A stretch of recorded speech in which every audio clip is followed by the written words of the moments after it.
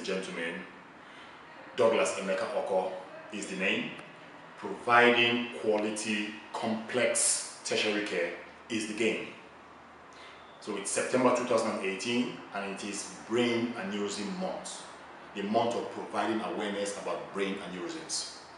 So the Zitadel Medicals and Diagnostics is supporting the mission of Brain Aneurysm Foundation, which is to promote the early detection of brain aneurysms by raising awareness and providing information about the risk, symptoms, and signs of brain aneurysms. So guess what? 1 in every 50, roughly about 2% of people in the world have brain. But a significant number of these people do not know that they have aneurysms and they will go through life without them having any problems.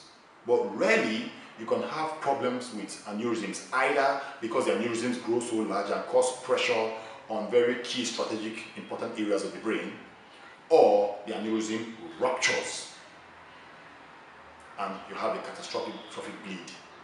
Now, up to about 40% of people who actually have a bleed will not even make it to hospital. So a bleed from aneurysm is actually a medical emergency.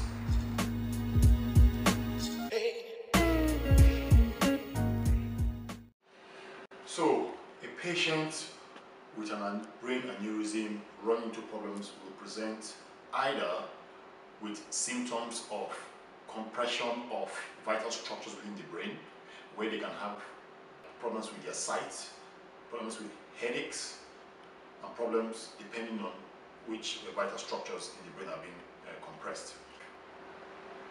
Now, to make a diagnosis of these, you have to do imaging, a CT scan, a brain scan. So the patient has a symptomatic aneurysm with pressure effects on structural areas of the brain, or the patient has had a ruptured aneurysm. These kind of patients need to be managed in a facility that has the capacity to manage such complex patients, both in terms of staffing and in terms of hardware and equipment. Absolutely important. There are 2 modalities of treating such patients. One of them is what we call a neuroradiology intervention, where you actually have things like endovascular coiling, which is quite minimally invasive. Unfortunately, in Nigeria, 2018, we don't have that. Now, the second option is the old school style procedure, where you actually do a full-blown brain operation, or we call it craniotomy, to actually clip these aneurysms or remove them from the circulation. Now, I talked about capacity theater. Now, one of the key things or key equipment that we need is an operating microscope. Okay? An operating microscope helps you visualize the very small, the blood vessels, all the critical structures that you need to see when you're doing such a brain operation. So this is absolutely important. Now, this is an escolar B-bron high-speed drill, and it is used for actually taking out a bone disc or taking out a part of the skull when you actually want to access the brain, to actually go under the brain to look for any of these aneurysms and clip them. So these kind of equipment are needed.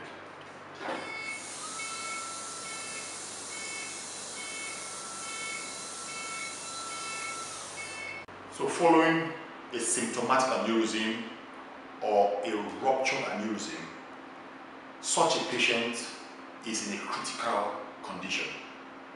Now, when such a patient comes into a facility, a hospital, that patient should be looked after in a critical area, a critical care ward, an intensive care unit, ICU for short.